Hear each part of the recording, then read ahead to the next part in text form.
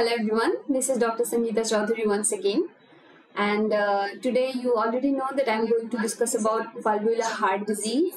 Okay, among the valvular heart disease, I'm going to discuss about aortic stenosis, aortic regurgitation, then mitral valve stenosis, and mitral regurgitation. Many of you are already following, I have seen, and in the chat box also. I have seen that you have started messaging. Good morning, everybody. Someone has written good evening. Yes, good evening. So let's begin with the class. I hope that you'll enjoy the class. Actually, this valvular heart disease is more important not only for theory but also practical point of view. Okay, you really need to know how to diagnose a case of aortic valvular disease or mitral valvular disease. How do you manage such case? Okay, so first begin with the aortic stenosis. Okay, so what are the causes of aortic stenosis? Cause can be congenital. There may be bicuspid or unicuspid abnormality in the valve. Degenerative calcification. Okay, that is one of the commonest cause, degenerative calcification. So among the elderlies, it is very much seen. The prevalence is quite high in the elderly because of calcification. Rheumatic fever, again one of the important cause of aortic stenosis. But just to mention that in rheumatic fever, the commonest valve which is involved is mitral valve. I have already talked about rheumatic fever in the last class, where I have discussed that the commonest valve to be involved in rheumatic carditis is mitral valve. Sometimes, along with the mitral valve, aortic valve may be involved, and in the long run, it may lead to aortic stenosis. Isolated aortic valve involvement is less common. And sometimes due to ready also someone may develop aortic stenosis. So these are some common causes of development of aortic stenosis. How do we grade aortic stenosis? We grade aortic stenosis depending on the area size. Okay, aortic stenosis can be graded as severe, moderate or mild aortic stenosis. When we say mild aortic stenosis, when the valve area is 1.5 to 2 centimeter squares. Normal aortic valve area is more than 2 centimeter squares. Okay, so just remember that normal aortic valve area, it should be more than 2 centimeter squares. When it is in between 1.5 to 2 centimeter square, it is known as mild aortic stenosis. When it is in between 1 to 1.5, then it is known as moderate aortic stenosis. And when it is less than 1 centimeter square, it is known as severe aortic stenosis. We really need to know how to grade aortic stenosis because the management of aortic stenosis depends on the severity, depends on the valve area, how much is the valve area. So this is about the types or gradings of aortic stenosis. Just a diagrammatic representation, we all know that aortic valve lies in between the left ventricle. This is the left LV, left ventricle, and this is the aorta. Okay, so aortic valve lies in between. This is the valve, it lies in between left ventricle and aorta, and during left ventricular systole, the blood from left ventricle is pumped out into the aorta via aortic valve. So this is the aortic valve. Okay, it has 3 cusps or 3 leaflets. Okay, so if there is aortic stenosis of this valve, what will happen? There will be difficulty in propelling or ejecting the blood from the left ventricle into the aorta. So the hemodynamic abnormality, what is happening in aortic stenosis, we need to know. So once we know the hemodynamic abnormality, we can really correlate with everything. We can correlate with the pathophysiology, clinical findings, patient symptoms, everything. Okay, so what is happening? Stenosis of the valve, so that blood from the left ventricle cannot be ejected properly into the aorta. Okay, so pathophysiology, as I was talking about, what happens? Usually, the left ventricular outflow obstruction. What is left ventricular outflow? Left ventricular outflow is just, I will show you the diagram.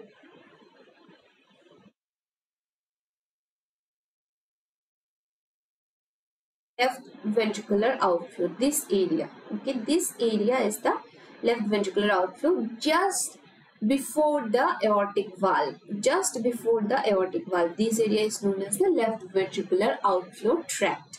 Okay. So, what happens? The left ventricular outflow tract obstruction may be present at birth, or it may increase gradually over the course of many years. Okay. What happens when there is obstruction or stenosis of the left ventricular outflow or aortic valve at the level of aortic valve? The contractile performance is maintained by the presence of concentric LV hypertrophy. So what does it mean? As I said, left ventricle cannot pump out the blood properly into the aorta because of stenosis, aortic stenosis, or left ventricular outflow tract obstruction. What happens that as a compensatory phenomena, left ventricle walls gets thickened.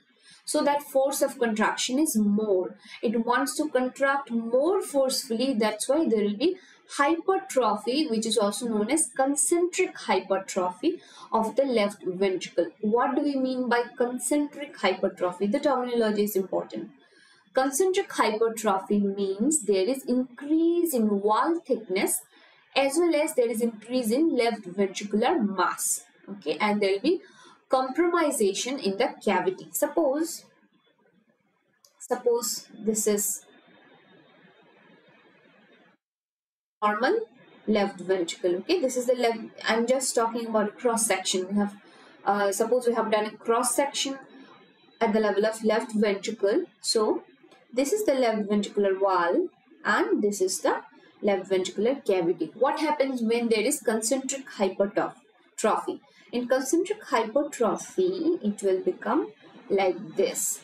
It will become like this. Okay, so this is the left ventricular wall which gets thickened over a period of time, and you can also see there is reduction in the cavity size also. Okay, so this is actually a compensatory phenomena. Okay, because the left ventricle has an increased afterload because of aortic stenosis, left ventricle wants to pump more forcefully, so there is concentric hypertrophy. Okay, development of concentric hypertrophy. These are temporary adaptation by left ventricle, but ultimately what happens, concentric hypertrophy is not a good thing in the long run. So in the late stage, these adaptation fails. Okay, and ultimately patient develops left ventricular failure. So this was about the pathophysiology, which is quite interesting. If you understand it, it is really interesting. Okay, the pathophysiology, what is happening in the left ventricle because of aortic stenosis. Now, if I talk about the clinical features, many a time the patient, they do not have any clinical feature for years. You will not know if someone has aortic stenosis also until patient is suffering for many years and then patient develops symptoms. So what are the common symptoms? When patient develops symptoms, what are the common symptoms? Dyspnea. Dyspnea means shortness of breath. So dyspnea is one of the very common symptom of aortic stenosis. The other one is angina. Angina, we have already discussed about angina. It is a kind of chest pain where you feel retrosternal pain and the pain will be like squeezing type, okay, like a constriction around the chest, or it will be like squeezing type of pain. That is angina. Okay, the same kind of chest pain we see in coronary artery disease, we may see in case of aortic stenosis as well. Exertional syncope, that is one more important clinical feature of aortic stenosis. Why there will be exertional syncope? Okay, because the left ventricular afterload increases, the cardiac output will decrease. Okay, in the long run, there will be reduction in the cardiac output, and because of reduction in the cardiac output, on exertion, patient will develop syncope. Okay, these three are known as the Cardinal features of aortic stenosis. Okay, cardinal features of aortic stenosis. So just remember that dyspnea, angina, syncope. These are the cardinal features of aortic stenosis. If the patient is presenting with these symptoms, you can really think of aortic stenosis and you need to evaluate the patient properly. Later in the course, what happens? There will be increased weakness, there will be marked fatigability, there will be increased weakness, there will be peripheral cyanosis, okay, all because of reduction in the cardiac output. There will be cardiac cachexia. What is cardiac cachexia? Cachexia is a terminology, it is used mainly for cancer patients where the patient develops cachexia. Cancer cachexia we know about, but there is something known as cardiac cachexia as well. So what is cardiac cachexia? Cardiac cachexia is actually, it is the loss of weight, loss of edema-free weight by more than 5% over a period of 12 months or less. Okay. Suppose someone has some cardiac illness and the patient loses weight by more than 5% over a period of 12 months or less. Along with the patient should be having anorexia, fatigue. Okay. These things if present, then we call it as cardiac cachexia. Okay. So in case of aortic stenosis, in the long term, the patient will develop cardiac cachexia as well. Then the orthopnea, I have already said orthopnea means breathing difficulty on lying down. Immediately after lying down, if the patient lying down flat, if the patient develops breathing difficulty, that is known as orthopnea. The patient will also have symptoms of PND. What is PND? PND means paroxysmal nocturnal dyspnea. I have already discussed about PND in my previous class, so I will not go into the detail, but just know that PND is the episode of breathlessness which patient develops after 1 to 2 hours of sleep. Okay, and the patient has to sit up with patient's legs dangling on the side of the bed. Okay, patient has to sit up for quite some time, then the patient gets relieved slowly. Examination. What are the things you will get in examination? Okay, physical examination. Very importantly, if you look at the pulse, if you examine the pulse, there will be pulsus parvus attardus, which is also known as, okay, can anybody tell about pulsus parvus attardus? What is the other name of it? Pulsus parvus attardus. Parvus means low volume. Okay, means low. So what happens in aortic stenosis? Because of the reduction in the cardiac output, the pulse will become low volume and slow rising. Okay, that is known as pulsus parvus attardus. Okay, if anyone know the other name of pulsus parvus attardus, can write down in the chat box. Someone has asked to take a video echo. Definitely, I do echo, so sometime I will take a video of aortic stenosis. If I get a good case, I will take an echo video of aortic stenosis and definitely I'm going to share with you all. Blood pressure, narrow pulse pressure at late stage. Fall in blood pressure, definitely there will be reduction in the cardiac output because left ventricle cannot pump out the blood, and at the end left ventricle fails also, so there will be reduction in cardiac output leading to fall in blood pressure, systolic blood pressure. So when there is fall in systolic blood pressure, definitely the pulse pressure will become narrow. Let us discuss what is pulse pressure. Okay, pulse pressure is the difference between systolic blood pressure and diastolic blood pressure. So if systolic blood pressure is going down, that means the pulse pressure also will go down. So pulse pressure will become narrow. Okay. The normal pulse pressure, it is said to be in between normal pulse pressure. It is usually in between 30 to 60 millimeter of mercury. Okay, that is the normal pulse pressure. Examine the carotid, there will be thrill on the examination of carotid arteries. Thrill or shudder, we say it. Okay. Thrill actually is a clinical finding. I cannot really explain what is a thrill. When we examine many patients only, we'll come to know what is thrill actually. But thrill is basically palpable murmur. What murmur we're hearing? Murmur is because of turbulence of blood.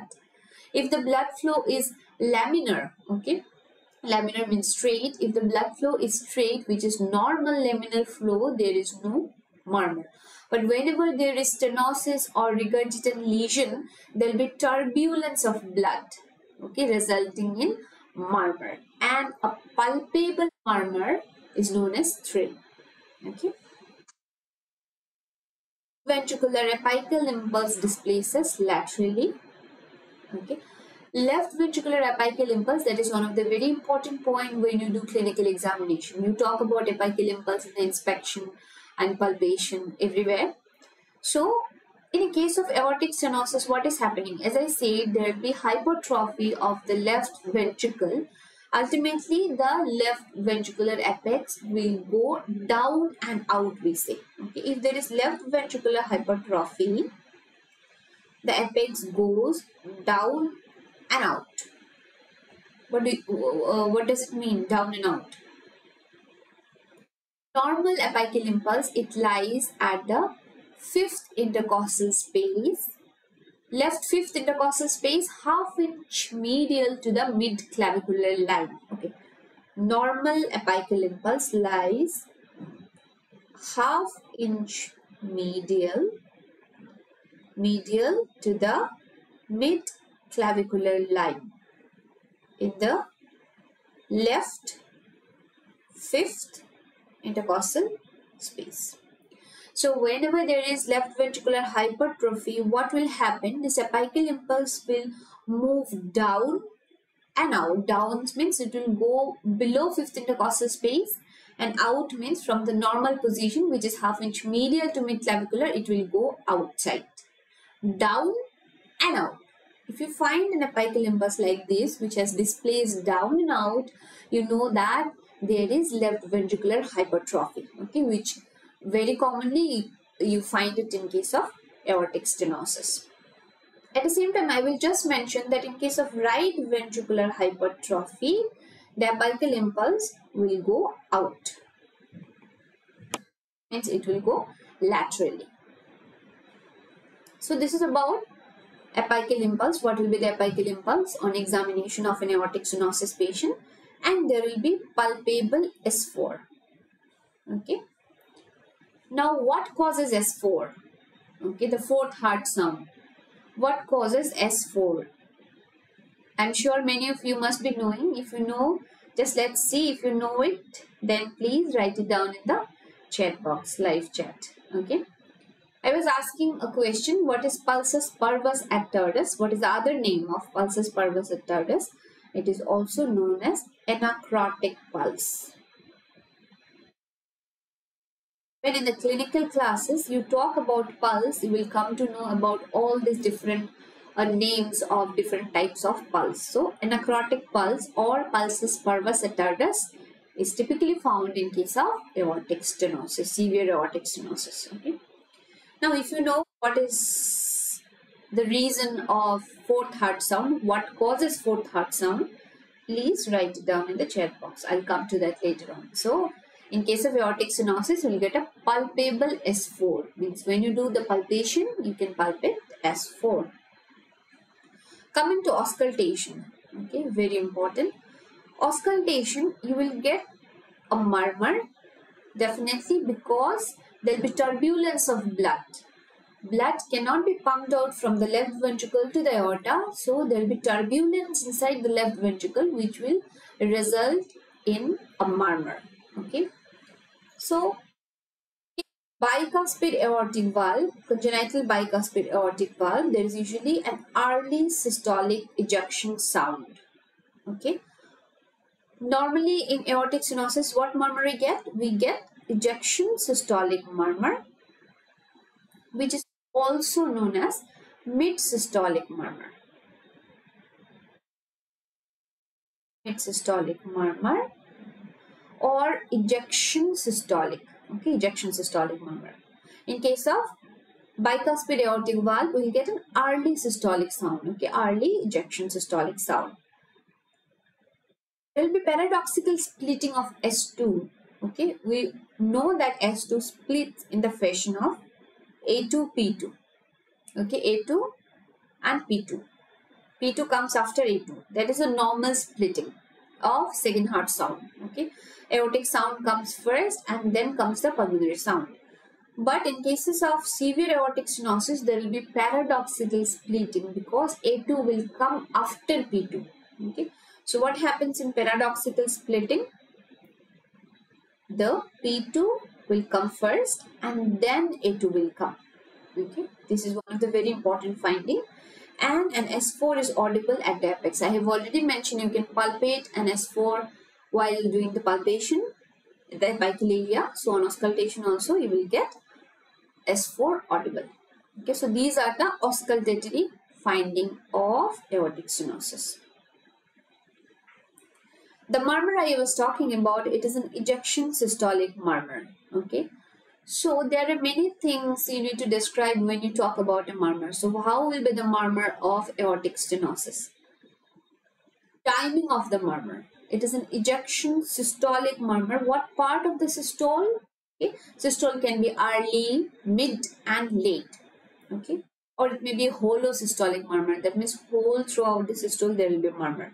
So aortic stenosis will result in a mid ejection systolic murmur. How is the character of the murmur? That is the second point when you describe a murmur. It will be low pitched, rough and rasping character. Where it is best heard or best audible, it is loudest at the base of the heart. Okay. And when you listen to the murmur, you always make the patient sit up and lean forward. Why so? Because the base of the heart will come more closer to the chest wall when you make the patient sit up and lean forward. So you can hear the murmur better. So loudest at the base of the heart, it is heard in the second intercostal. If it is heard in the right intercostal space, then you need to think otherwise. Okay, sorry, if it is heard, it should be heard in the right second intercostal space. Okay, that is the aortic area, and you need to auscultate on the Erb's area also. Okay, which is more important for the aortic regurgitation. Erb's area, I will come to that when I discuss about aortic regurgitation. Okay, so need to auscultate not only in the aortic area, that is the right second intercostal space, you need to auscultate over the carotid also. As I have already mentioned, on palpation there will be carotid thrill or shudder. So on auscultation also you will be able to hear the radiated murmur of the aortic stenosis in the carotid arteries. So it will be transmitted upward along the carotid arteries. Okay. Sometimes it may be transmitted to the apex. Okay, I'm saying normally the murmur of aortic stenosis, it should be transmitted upwards into the carotid, but sometimes it may be transmitted to the apex also. You'll be able to hear the ejection systolic murmur in the apex, and it is known as Gela-Wardian effect.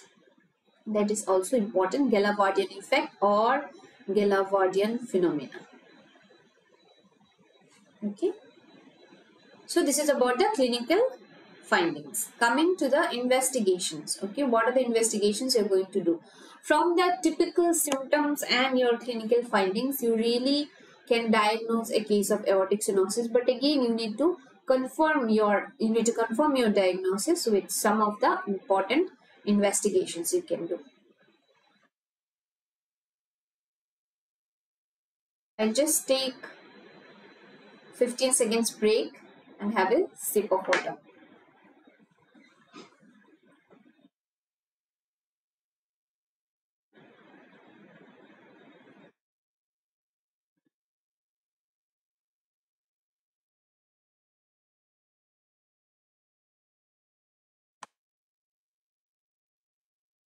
Okay, so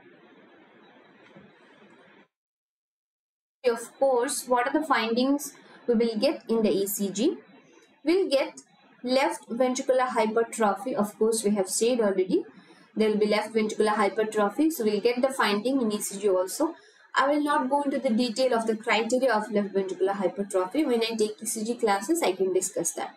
There will also be left ventricular strain pattern. Okay, what is left ventricular strain pattern? That is also I will discuss during while discussing the ECG. But in lateral leads, you will get STT changes in case of left ventricular strain. Okay. Chest X-ray. What are the things you will get in case of chest X-ray? There will be cardiomegaly. Okay, heart will be enlarged because the left ventricle is getting enlarged. Calcification may be seen in the aortic area or lateral view. Okay, so these are the important findings: cardiomegaly and calcification on lateral view. Echo. Okay, echocardiogram is a diagnostic modality by which you know if the patient is having aortic stenosis or not. So when you do an echocardiogram, you will find there is thickening of the aortic valve. There will be calcification. As I said, degenerative calcification is the commonest cause of aortic stenosis. Reduced systolic opening of the valve leaflet. So because of stenosis, there will be reduced systolic opening.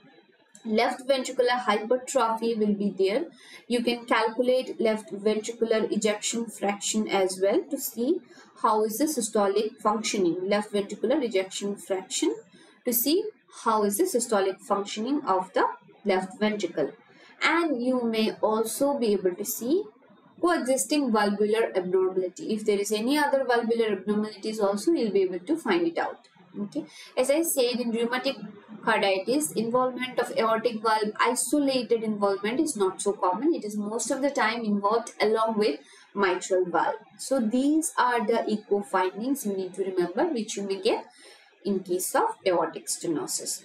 And with the help of Doppler study is also done while doing an echocardiogram only. When you do a Doppler study, you will be able to grade the severity of aortic stenosis from the Doppler flow spectrum. Okay, flow actually it sees how is the blood flow, the direction of the blood flow, the pressure, the gradient, everything. So from the Doppler of the aortic valve, you can see the severity of aortic stenosis, and we can see if there is associated aortic regurgitation is there or not. Okay, and see the valve area. If we can calculate the valve area, we can also grade the severity of aortic stenosis. Cardiac catheterization. Cardiac catheterization, actually it is one of the investigation which is suggested for all the valvular abnormalities or any cardiac abnormalities per se, to see all the structures, the direct visualization of all the structures. Invasive assessment of aortic stenosis can be done. You can see the chambers, you can see the other valves as well. Coronary angiography, it also has to be done, okay, in a patient of aortic stenosis to find out if there is any coronary artery disease there or not. Okay, so these are the important investigations you do for aortic stenosis. Not only for aortic stenosis, I will tell you in other valvular heart disease also. These are the investigations only you do. You do an ECG, okay, you do an echocardiogram, you do Doppler study, you do cardiac catheterization, and you do coronary angiograms. These are the major investigations you do to confirm your diagnosis of aortic stenosis. Other than these investigations, you may do other routine investigations also, or you may do investigations which may suggest you what is the cause of aortic stenosis. Okay, so this is about investigations. Coming to the natural history of aortic stenosis, as I said in the last class also, every disease has a natural history. Means when it starts, when someone has the disease, then how it will progress. Okay, so death in patients with severe aortic stenosis, it most commonly occurs in 7th or 8th decades of life. Okay, very luckily or fortunately, now there are very sophisticated surgical intervention for aortic stenosis cases, but previously when there is no surgical intervention or no proper treatment were available or widely available, the average time to death after the onset of various symptoms was, once someone has presented with angina pectoris, okay, the average time to death was 3 years. Syncope, average time to death 3 years. Dyspnea, average time to death 2 years. Congestive heart failure, if someone has developed the symptoms of congestive heart failure, then the time to death was 1.5 to 2 years. But that has much improved these days.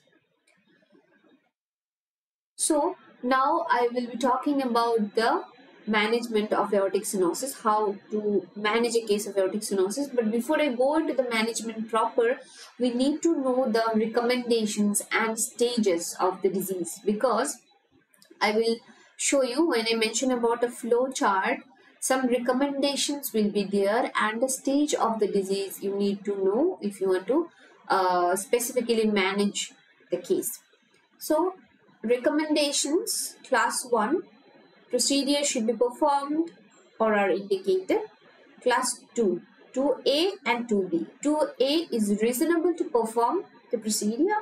Class 2B may be considered. Okay, this level of recommendation, it goes true for any and every disease. It is not something which is only meant for aortic stenosis, but if you read about other diseases also, there will be recommendations. Okay, level of recommendations. So these level of recommendations you need to follow for every disease. Okay, so you can just remember that. Coming to the stages of aortic stenosis. So what are the stages? There are 4 stages of aortic stenosis. Okay, stage A, B, C, D. C is again divided into C1, C2, D divided into D1, D2, D3. Okay, A, C1, C2, D1, D2, D3, like that. So what is stage A? When you know the patient has risk factors for the development of valve dysfunction, that is stage A. Okay, only the presence of risk factors. Stage B, there is mild to moderate valve disease, but the patient is asymptomatic. So mind it, in stage B, the patient is asymptomatic, but the patient has mild to moderate underlying valve disease. As I have already mentioned, once a patient has aortic stenosis, it will take many years for the development of symptom. Stage C, the disease is severe in nature, but still patient is clinically asymptomatic. That is stage C. Okay.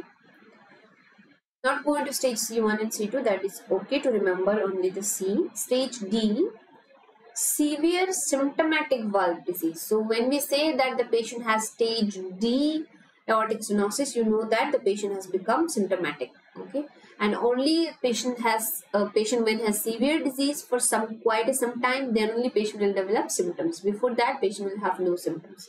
Okay, stage A, only risk factors. Stage B, there is mild to moderate valvular disease but no symptom. Stage C, severe valvular disease, no symptom. Stage D, there is symptoms. Okay. D1, I was saying, stage D1 refers severe aortic stenosis and a high valvular gradient. D2, low flow, low gradient and low left ventricular ejection fraction. D3, low flow, low gradient, preserved left ventricular ejection fraction. Why? How it can be preserved? It is because of compensatory hypertrophy of the left ventricle. Okay, so stage D1, symptomatic with severe aortic stenosis and a high valvular gradient. Next stage, low gradient, low flow, low left ventricular ejection fraction, and stage 3, D3, there is stage D3, there is low flow, low gradient aortic stenosis and preserved left ventricular ejection fraction. That is because of compensatory hypertrophy of the left ventricle. Now coming to the treatment algorithm. Okay. If you look at the treatment algorithm, there will be severe aortic stenosis where the velocity through the aortic valve is more than 4 or 4 meter per second, okay, and the mean pressure gradient across the aortic valve is 40 or more, okay. That denotes severe aortic stenosis, okay. Severe aortic stenosis with Vmax. Vmax means valvular gradient more than 4 or 4, pressure, mean pressure gradient 40 or more. These two things you need to know, okay, for the treatment purpose. The maximum velocity and mean pressure gradient across the aortic valve. If the patient is symptomatic, okay, if the patient follows this criteria of severe aortic stenosis and patient is symptomatic, that is stage D1, I have already said, then you go for a aortic valve replacement. AVR stands for aortic. R stands for aortic valve replacement.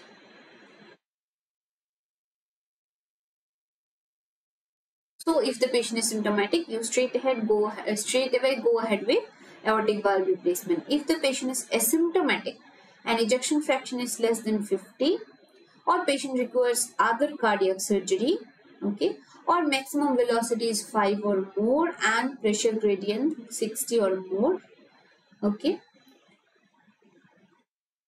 then in these conditions also you need to go for aortic valve replacement. If the pressure gradient is more than 3 also and the patient has low surgical risk, you need to go for aortic valve replacement. So the main thing is that you need to do an aortic valve replacement. That is the ultimate option we have. Before that, we can manage symptomatically. But again, we know once the patient has developed symptoms of aortic stenosis, that means the patient has severe aortic stenosis, okay, that also for quite a long time.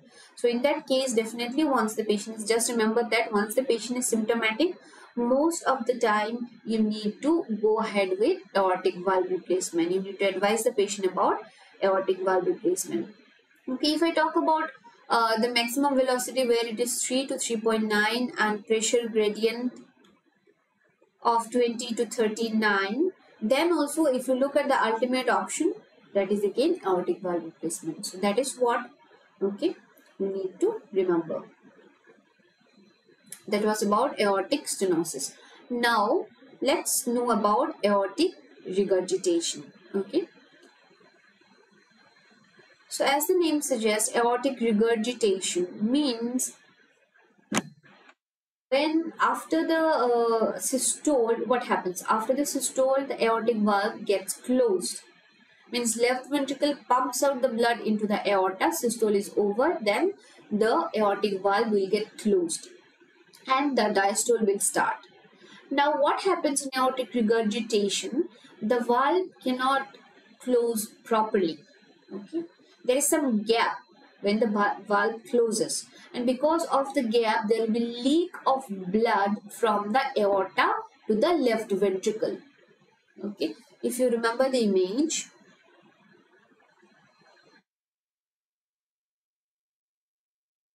this image you will know, okay. So this is LV, this is LA. From LV arises aorta. Okay, so this is the aorta. So if there is incompetency or regurgitation in the aortic valve, what happens? Once the aortic valve closes, there will be regurgitation of the blood from aorta into the left ventricle during diastole. Okay, so that is about aortic regurgitation. So we all know that, it was just a revision. What is aortic regurgitation? Coming to the causes of aortic regurgitation, there are valvular cause and root disease.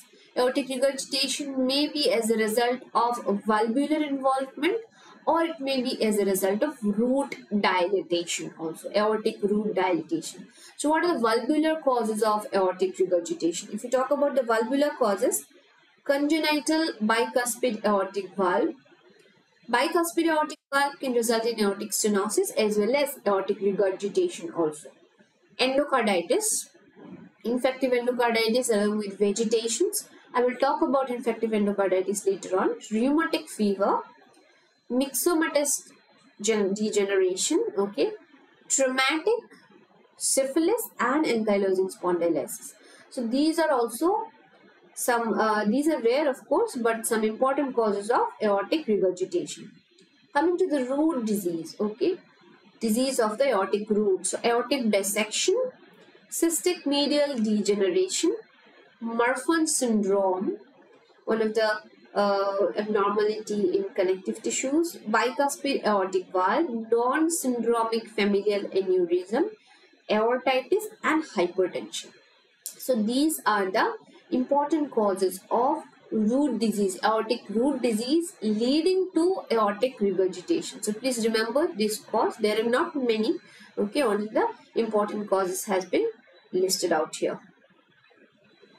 Now what I was saying, this is the left LV, this is left ventricle, okay, this is your aorta, aortic valve. So after the systole, aortic valve should be closed, but see there is a gap, okay, because of this gap there is a leakage of blood or regurgitation of blood from the aorta into the left ventricle, giving rise to aortic regurgitation. This is the cross section where again you can see there is, you know, incompetency, means valve cannot close properly, okay. So here is the gap which results in regurgitation of blood from aorta to LV, left ventricle. Pathophysiology, hemodynamically what is happening, okay, hemodynamically what happens, the stroke volume ejected by the left ventricle is increased in patient with aortic regurgitation. Why so? Okay, why the stroke volume will increase? It is because, I will just go this picture. Yes. So here just behind the aorta, here lies your LA. Okay, here lies your atria. Sorry.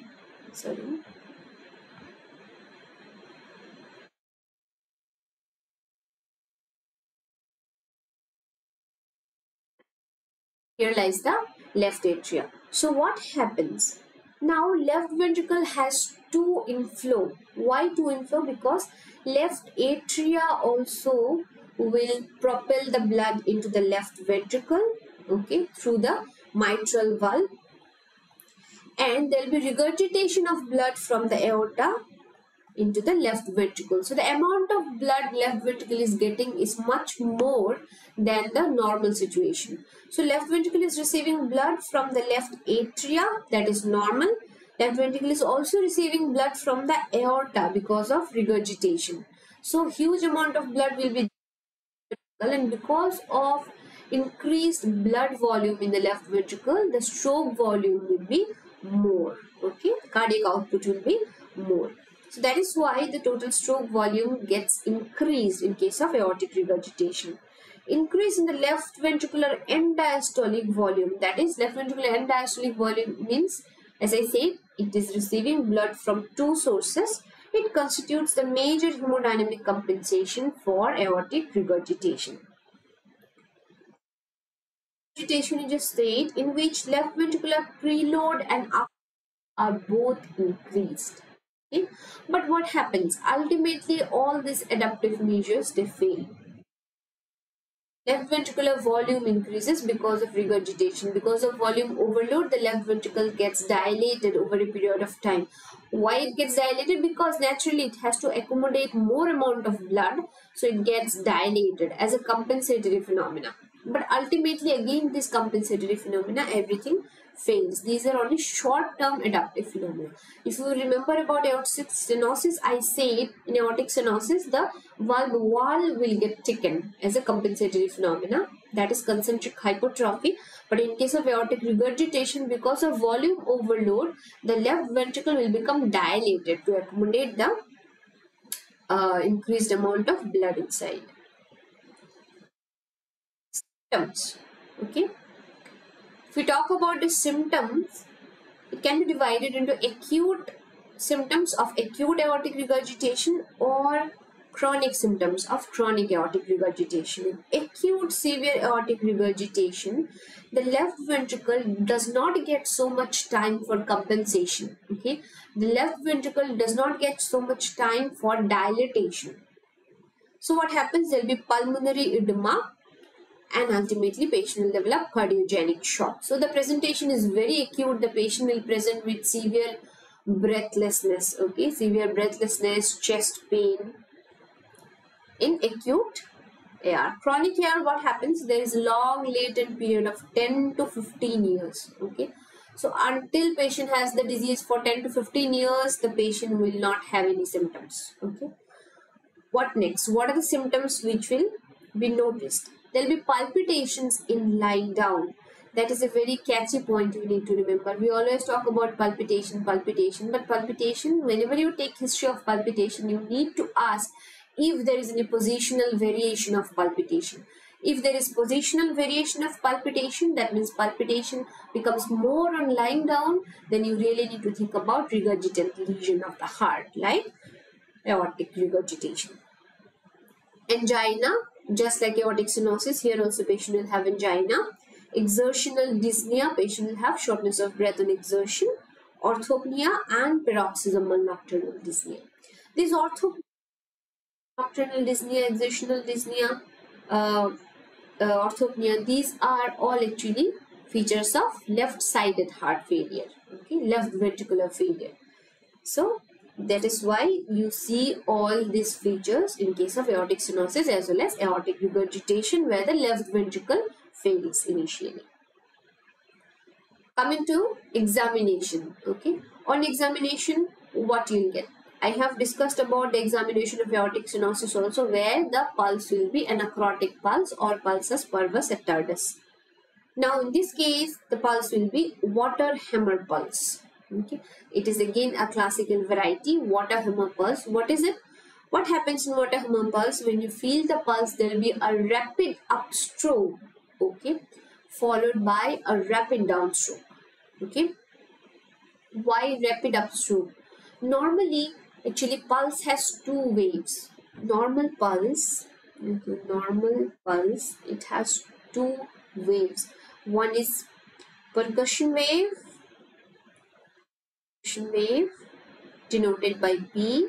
The other one is tidal wave denoted by T. Okay.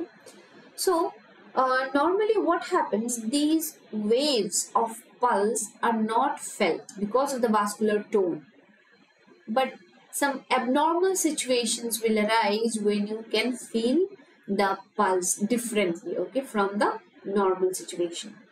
So in water hammer pulse, there will be a rapid upstroke you can feel, followed by a rapid downstroke.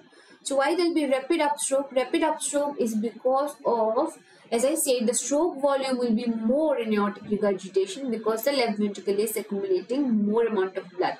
So because of the rapid gushing of so much of blood into the aorta, there will be a rapid upstroke in the pulse you will feel, followed by there will be all the blood will run into the periphery. Okay, all the blood will run into the periphery, which is also known as peripheral runoff. Because of this peripheral runoff, the pulse wave will fall again, rapid downstroke. Okay. During clinical classes, you will come to know how to do examination of water hammer pulse, which is very important and very interesting as well. Once you see, you will never forget about water hammer pulse. Peripheral signs of aortic regurgitation. Again, this is quite interesting. The peripheral signs of aortic regurgitation. There are many peripheral signs of aortic regurgitation, and most of them are because of increased cardiac output. Aortic regurgitation is considered as one of the hyperdynamic situations. There are many hyperdynamic situations where the cardiac output increases. So it is one of them, and because of hyperdynamic situation, there will be different peripheral signs. Though there are many signs, I will talk about few signs in my next slide. Left ventricular apex will be down and out. I will not say again. Previously, I have just described what is down and out left ventricular apical impulse. It will be hyperdynamic. Okay, hyperdynamic means it will be ill sustained. when you examine, when you try to palpate the apical impulse, it will be ill sustained. Okay. Diastolic thrill will be felt at the left sternal border. Okay. Diastolic thrill. Why diastolic thrill? Because there will be a diastolic murmur, early diastolic murmur in the aortic regurgitation. And thrill, as I have already said, thrill is a palpable murmur. So there will be a thrill during the diastole. Systolic thrill may also be palpable in a suprasternal notch and transmitted upward along the carotid arteries. Why there will be systolic thrill? Diastolic thrill is there, but why there will be systolic thrill also? If anyone knows, please write it down in the chat box. Okay. So I was talking about the peripheral signs of aortic regurgitation. There are many peripheral signs, but just let's know about a few signs. If you come down from head to toe, what are the signs? Okay, there is something known as lighthouse sign. Lighthouse. What is lighthouse sign? Lighthouse sign, there will be alternate flushing and blanching in the forehead. Okay, alternate blushing and blanching in the forehead, that is known as lighthouse sign. There is something known as Landolfi sign. Landolfi. What is Landolfi sign? In Landolfi sign, there will be contraction of the pupil. If you look at the pupil, there will be contraction of the pupil during systole. Okay, so there will be alternate contraction dilatation of the pupil. That is Landolfi sign. There is something known as Muller sign. What is Muller sign? Muller sign is the pulsation in the uvula. If you ask the patient to open the mouth and you look at the uvula, there will be pulsation in the uvula. There is something known as de Muset sign. De Muset sign. What is de Muset sign? De Muset sign is the to and fro head nodding. Okay, to and fro head nodding, like that. So that is again it is in relation with the cardiac cycle. In the systole, there will be extension of the head like this. Okay, so to and fro head movement, that is de Muset sign. If we look at the nail bed, okay, there will be alternate flushing and blanching again, but you need to compress the nail bed and then you can see alternate flushing and blanching. That is known as Quincke sign.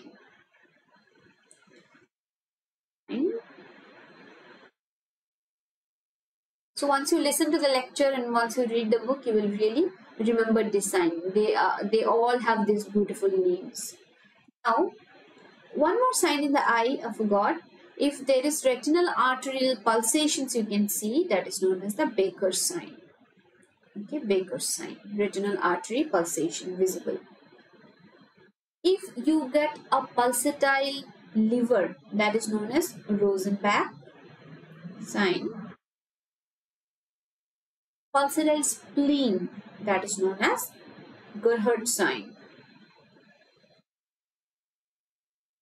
Gerhardt sign. Okay. How to remember this Rosenbach and Gerhardt? Which one is spleen, which one is liver? It is sometimes confusing, isn't it?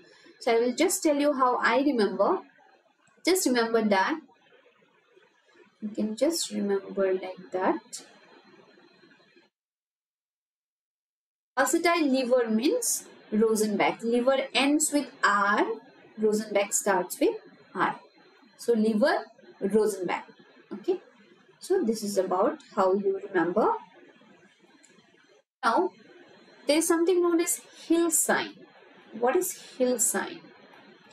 Normally, the upper limb and lower limb blood pressure, there is a difference of less than 20 millimeter. But when the difference increases, suppose the femoral arterial blood pressure is more than 20 millimeter, systolic blood pressure I am talking about. Systolic blood pressure of the femoral arteries is more than 20 millimeter of mercury from the upper limb, that is brachial, then you call it as Hill sign. Okay, that is also present. Pistol short femoral. What is pistol short femoral? Pistol short. In pistol short femoral, when you put your stethoscope on the femoral artery, you will get a booming sound. Okay, that is known as a pistol short femoral, or also known as Traub sign. Traub sign. Okay, and I'll tell, there is something known as Durozius sign. Durozius sign. Okay? Durozius sign means when you compress the femoral artery distally, okay, you put your stethoscope and you do distal compression. You put your stethoscope over the femoral artery and you compress the femoral artery distal to the stethoscope, then you hear a diastolic murmur. Diastolic murmur. And if you compress proximally, you will get a systolic murmur. So this is about Durozius sign. So these are the few important signs you can very well get during your clinical examination. So these things at least you need to remember. Okay. This was about inspection. Now coming to the auscultations. What are the auscultated signs we may get? There will be an absent A2. Because of aortic regurgitation, the A2 will be absent. There will be a systolic ejection sound in case of bicuspid aortic valve. S4 you may get again. Yes, I was asking what causes S4. Has anyone answered that? Let me see. What causes S4? Before going into the details of this cardiac, diseases, valvular diseases, any cardiac diseases per se, you need to know about the normal cardiac cycle. What causes S4? S4 is because of atrial contraction. Okay, when the atria contracts against a non-compliant thick ventricle during the late filling phase of ventricle. Okay, that is S4. So S4 you will get in aortic regurgitation also. Murmur. What type of murmur you will get? You will get, as I said, you will get an early diastolic murmur. Why diastolic murmur? Because the turbulence is occurring during diastole, natural. As I said, the aortic valve will get closed. After the systole, it will get closed. Aortic valve closed means diastole starts. Okay. So during diastole, there will be backflow of the blood from the aorta to ventricle. So there will be a diastolic murmur, early diastolic murmur. Why early? Because as soon as the valve gets closed, okay, improperly closed, there will be turbulence of blood and regurgitation. So it will be a high-pitched, blowing, decrescendo diastolic murmur. Decrescendo means the intensity goes down every time. It is best heard in the third intercostal space along the left sternal border. Okay. When the murmur is loud along the right sternal border, it suggests that there is some aneurysmal dilatation of the aortic root.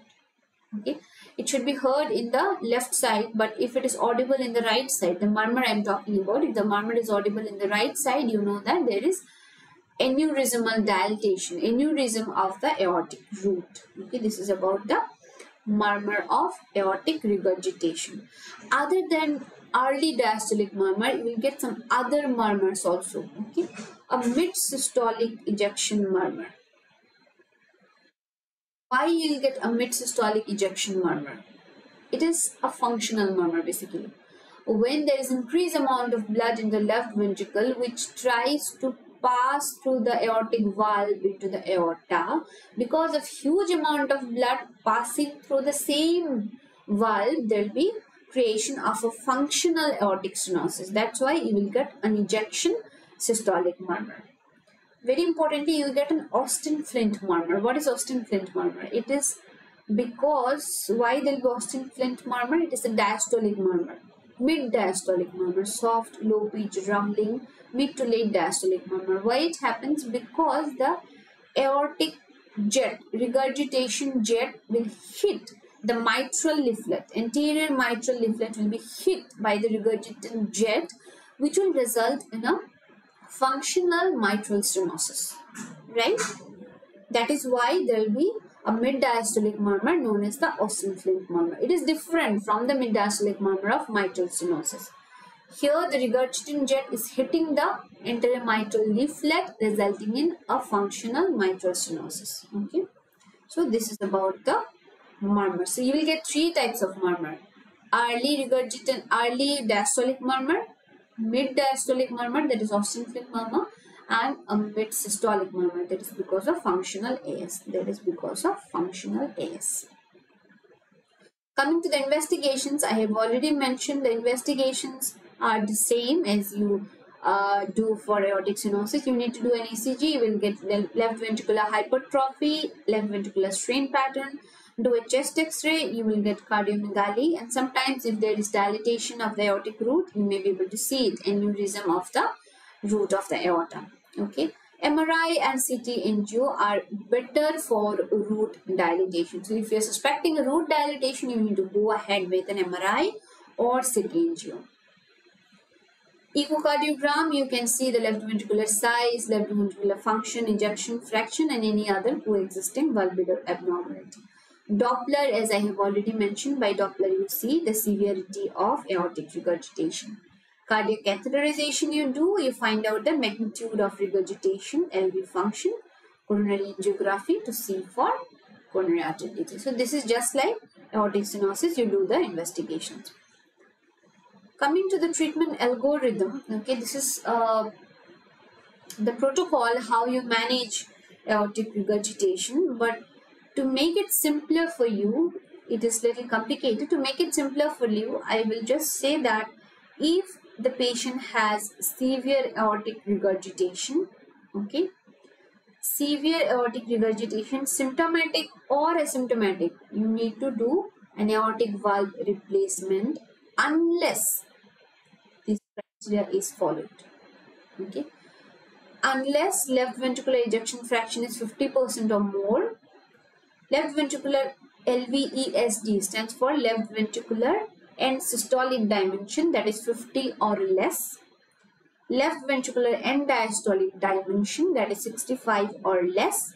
Okay, you in these cases you do only periodic monitoring. Other than these things, if it is not followed, almost for every cases you do an aortic valve replacement. Okay, that is the easy way to remember. In cases of acute aortic regurgitation, as I said, the patient will present with acute onset pulmonary edema, chest congestion, dyspnea, chest pain. What you do? You try to relieve the patient of the congestion. You try to relieve the acute pulmonary edema by giving intravenous diuretics. That is the magic drug for pulmonary edema. And vasodilators you can use like sodium nitroprusside. Operation has to be done on an urgent basis. Okay. Beta blockers are best avoided in acute situation, and of course surgery is the treatment of choice and is usually necessary within 24 hours of diagnosis. So we need to be really fast in making the diagnosis of acute aortic regurgitation so that we can treat the patient on time. Within 24 hours, we have only a 24-hour time window within which we need to do the surgery. Chronic aortic regurgitation, how do we manage? You can use diuretics. You can use vasodilators like AC inhibitors or calcium channel blockers or hydrolazine.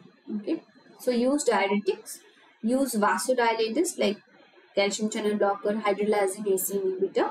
Okay, beta blockers and ARB, angiotensin receptor blockers, are useful in cases of aortic root enlargement. Okay, they may even retard or stop the progression of aortic root enlargement. So remember about beta blocker and ARB, angiotensin receptor blocker. They're useful to retard the rate of aortic root enlargement in young patient.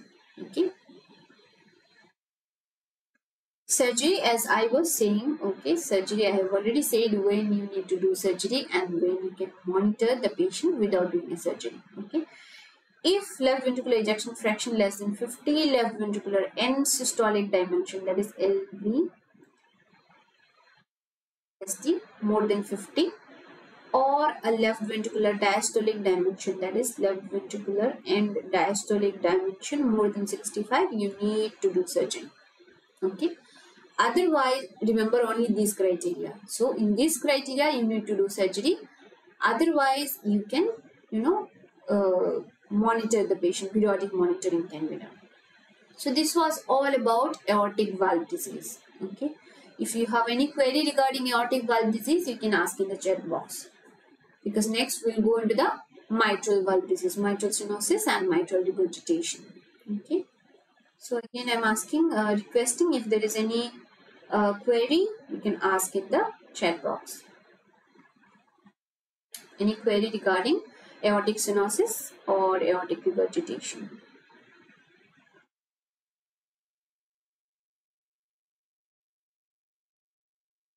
Any question you can ask? Query you can ask in the chat box. We can ask later on also. You can ask later on also. Let's go into the mitral valve disease. Coming to mitral stenosis and mitral regurgitation, we all know that mitral valve lies in between the left atria and left ventricle. Okay. The normal mitral valve orifice is area of the mitral valve orifice is 4 to 6 centimeters square. Up to 2 centimeters square, the patient remains asymptomatic. But when it goes below 2 centimeters squares, patients usually becomes symptomatic. Okay. Less than 1.5 centimeters square is referred as severe mitral stenosis. Okay. Normal area valve area 4 to 6 centimeters square. Up to 2 centimeters square stenosis also, patient remains asymptomatic. When it goes below 2 centimeter, patient becomes symptomatic. Less than 1.5 centimeter square is known as severe mitral stenosis. Okay. So this is the LV, this is LA, and this is the valve MV.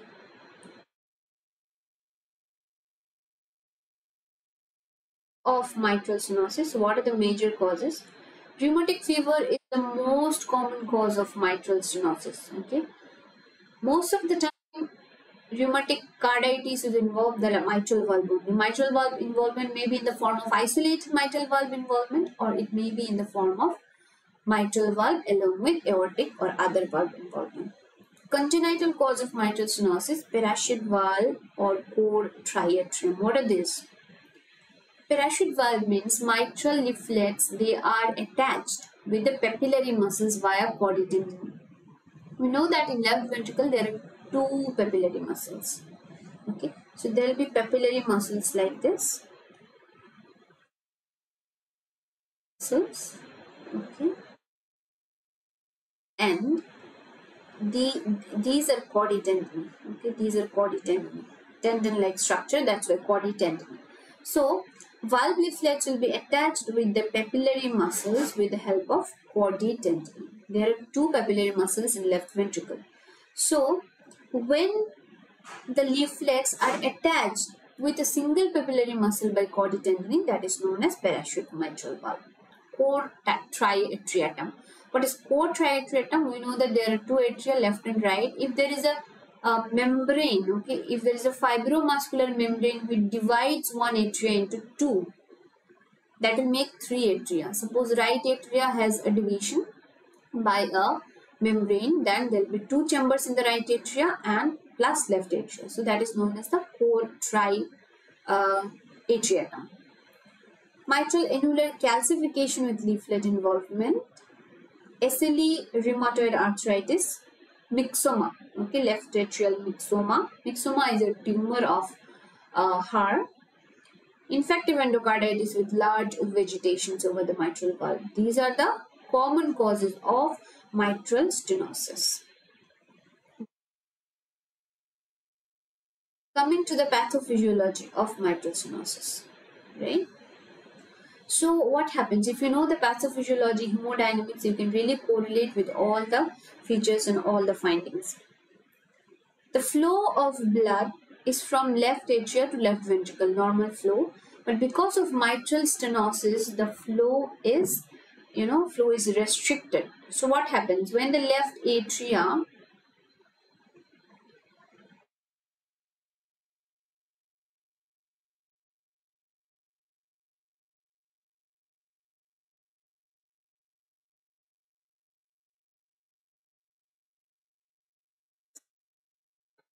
So what happens when the left atria is not able to empty the blood into the left ventricle?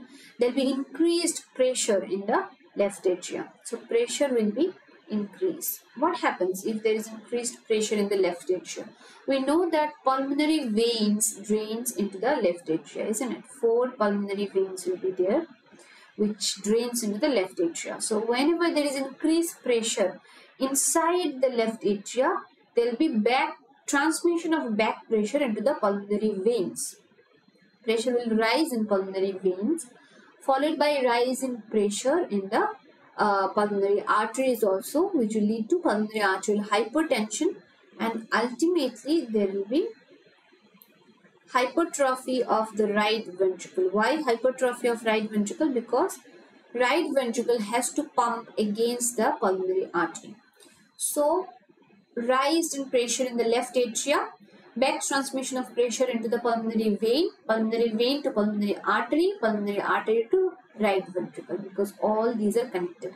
So ultimately there will be right ventricular hypertrophy and failure. So if you are asked which ventricle is affected first in mitral stenosis, your answer should be right ventricle. Okay. Which ventricle is affected in aortic stenosis or aortic regurgitation? That should be left ventricle. But in case of mitral stenosis, the ventricle to get affected first is right ventricle. But later on, of course, there will be biventricular failure. So that is about the pathophysiology. Clinical features. If I talk about the clinical feature, most patients begin to experience disability during the 4th decade of life. Okay. The commonest age group for rheumatic fever was 5 to 14 years. Okay, so if they develop recurrent rheumatic fever, they will develop rheumatic heart disease, and during the 4th decade of life, usually the rheumatic heart disease patients, they do present. They remain asymptomatic until the stenosis is less than 2 centimeters square. Okay, I have already said. And then after that, they will have fatigue, exercise intolerance, okay, orthopnea, paroxysmal nocturnal dyspnea, will be raised JVP because of right ventricular failure, okay. Jugular venous pressure will be raised. I will not talk about JVP in detail because later on you are going to learn about JVP. There will be edema, ascites, okay, as a part of cardiac failure, there will be edema, ascites. Patient may have palpitation. Why palpitation? Because mitral stenosis is very much prone for the development of atrial fibrillation. And once the patient develops atrial fibrillation, there will be palpitation. Patient may have hemoptysis. Why mitral stenosis patient will have hemoptysis? This is again an important clinical question. There is something known as pulmonary apoplexy. So what happens in pulmonary apoplexy? There will be rupture of small pulmonary and bronchial vessels. Why? Because as I said, there will be increased pressure in the pulmonary vasculature because of transmission of back pressure from the left atria. So there will be pulmonary apoplexy, that is rupture of the small pulmonary vessels resulting in hemoptysis. Cough, chest pain, thromboembolic complication. Because of mitral stenosis, patient will develop atrial fibrillation, and atrial fibrillation will result in formation of clot inside the left atria. Once the clot is dislodged, it will result in thromboembolic complications like stroke. So, patient of MS with AF, okay, MS with AF, atrial fibrillation, they develop clot inside the left atria and they are more prone to develop stroke. That is known as cardioembolic stroke. Cardioembolic stroke. Coming to the sign, okay, what are the signs? That there is some purplish pinkish rash over the mother area, and there will be some cyanosis also in the nose of the tips and lips. That is known as mitral phases. It is not very common in Indian patients, okay. Clinically, practically, we hardly see mitral phases in mitral stenosis. Jugular venous pressure reveals prominent A waves. Again, I am not going into the detail, but just know that JVP has 3 positive waves, A, C, and V, and 2 negative waves, that is X descent and Y descent. Okay, this is about JVP. The A waves will be prominent. A wave denotes atrial contraction. So because of mitral stenosis, okay, blood cannot be pumped out from the atria to ventricle, so the left atria will contract more, okay, to overcome the resistance of mitral stenosis. So because of contraction of the atria, the JVP, A wave will be prominent. There will be parasternal lift, which is also known as heave. Okay, heave indicates left parasternal heave denotes right ventricular hypertrophy, and as I said, right ventricle will be hypertrophied first in case of mitral stenosis if you follow the pathophysiology. There will be diastolic thrill again because of MS. There will be diastolic murmur, mid-diastolic murmur, and if the murmur is palpable, there will be a diastolic thrill. Auscultation, you will get a loud S1. That is very, very typical of mitral stenosis. So just remember loud S1. Okay, you will get a loud P2. If there is development of pulmonary hypertension, you will get loud P2. Pulmonary hypertension causes loud P2. S2 will be closely split. Okay, A2 P2 split will become closure. The A2OS gap reduces. Okay, there will be reduction in the A2OS gap. What is A2? A2 is the aortic component of the second heart sound. What is OS? OS is opening snap. When the mitral valve opens in case of mitral stenosis, there will be a clicking sound that is known as opening snap. It is a high pitched sound. There is a gap in between the aortic valve closure and opening of the mitral valves. That gap is known as A2OS gap. Okay, normal A2OS gap is 40 to 120 millisecond. But in case of mitral stenosis, okay, if the stenosis is severe, it is inversely related with the gap. Severity is inversely related with the gap. More severity of mitral stenosis, less the A2OS gap. Okay. About murmur I was talking, it will be a diastolic, mid-diastolic, rough, rumbling murmur, low pitched. It is heard best at the apex with the patient in the left lateral recumbent position. Okay. So whenever you're doing auscultation for mitral area or apex, you need to ask the patient to lie on the left lateral side.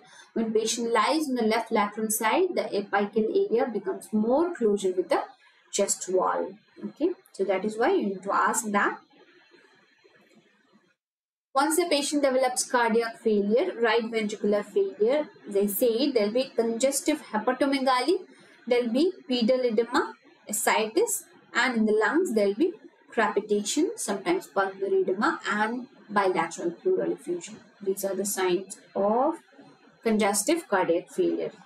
Okay. Last class I have discussed about heart failure, congestive heart failure. So by now, if you have followed the class, you know what are the signs of heart failure. Okay, congestive.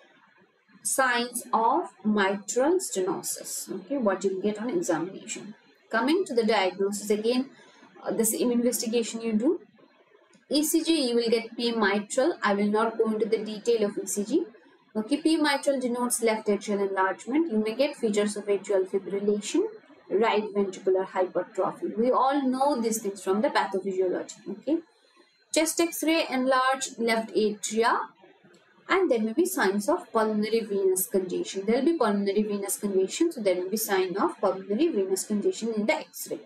You do an echocardiogram, you will find thickened immobile cusps, reduced valve area. Of course, the valve area will get reduced, and the reduced rate of diastolic feeling of left ventricle. Large left atria, right ventricular hypertrophy.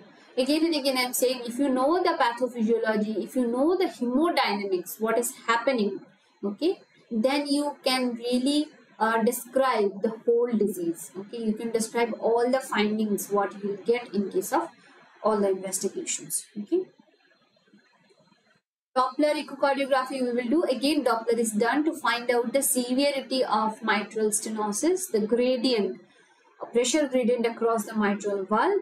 We can also find out if there is pulmonary arterial hypertension or not. Okay, and we can find out left ventricular function by looking at the left ventricular ejection fraction. Okay. Lastly, cardiac catheterization we can do for the direct visualization. Coming to the treatment, okay. If I talk about the medical treatment, some lifestyle modification is necessary. We need to restrict sodium, okay, and we need to use diuretics to relieve the patient of congestive symptoms, right? Penicillin to be used as secondary prophylaxis of rheumatic fever. If we think the patient has rheumatic heart disease, then we need to give penicillin as a secondary prophylaxis of rheumatic heart disease. I have already talked about the prophylaxis, secondary prophylaxis, how long you need to give, what you need to give, so I'll not go into detail.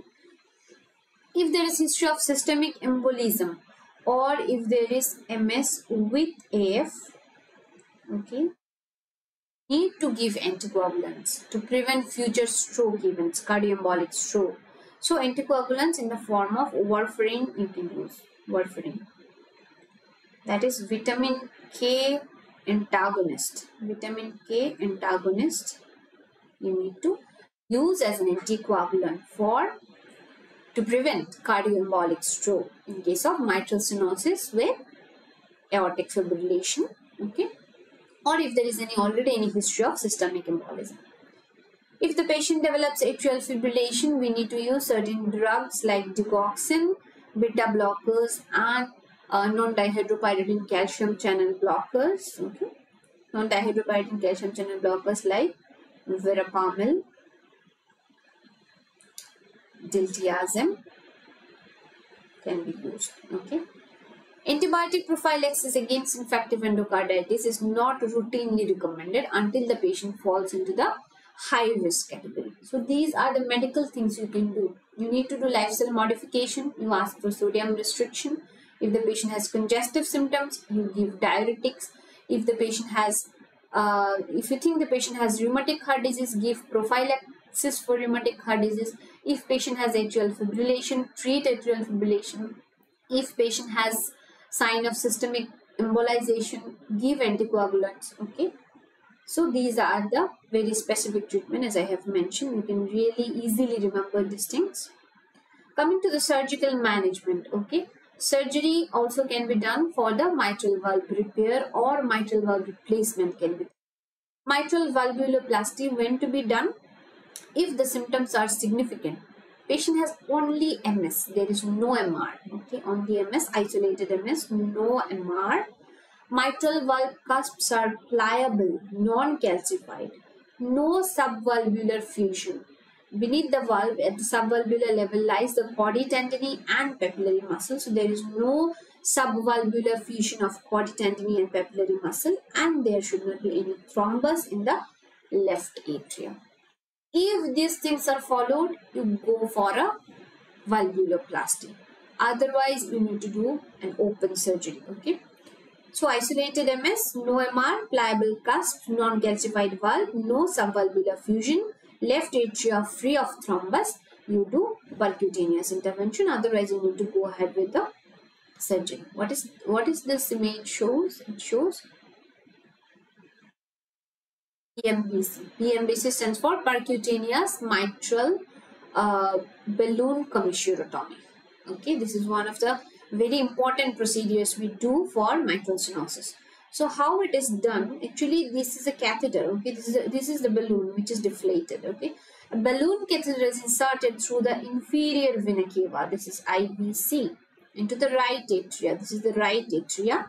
And a septal puncture is made. This is the interatrial septum. So in the septum, a puncture is made, and through the puncture, the guide wire is inserted into the left atria. This is the left atria. Okay. After inserting into the left atria, okay, it is inserted into the like this. It is progressed into the left ventricle.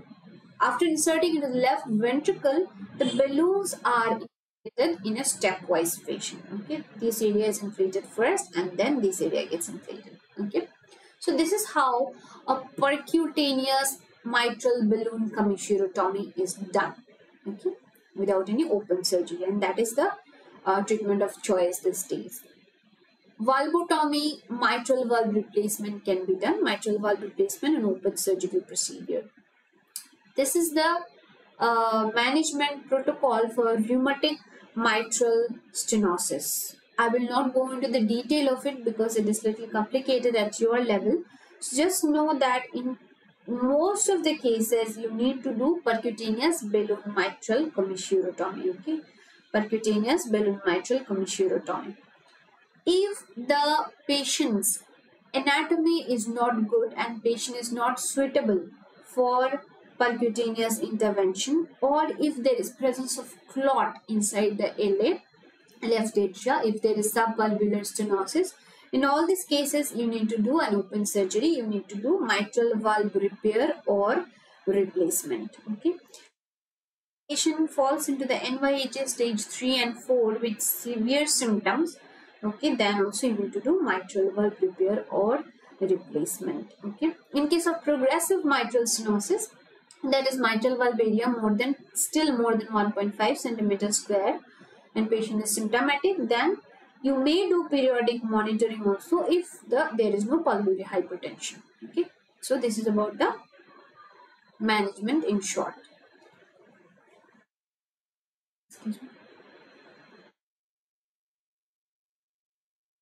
Mitral regurgitation, the last topic of today.